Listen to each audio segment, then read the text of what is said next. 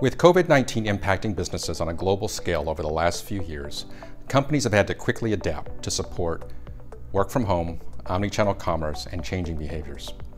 Our cities face increasing environmental pressures and infrastructure needs, and demand from residents to deliver a better quality of life at a sustainable cost. As we begin to reopen our economies, given the significant progress with vaccines and new antiviral treatments, a post-COVID world will need to be agile to handle a hybrid work-life environment for the foreseeable future.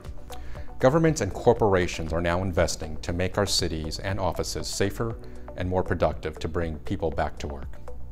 For example, buildings are being updated with better air filtration systems to prevent the spread of COVID. Cities are investing in more modern law enforcement and public safety technologies and software to improve response times and quality of service. Companies and cities also continue to invest in digital transformation initiatives for greater agility, such as capacity monitoring, content tracing, and digital access to every service. It's important for companies to invest in the strategic technologies that give them an advantage, while also trying to leverage automation to drive down costs and improve efficiencies.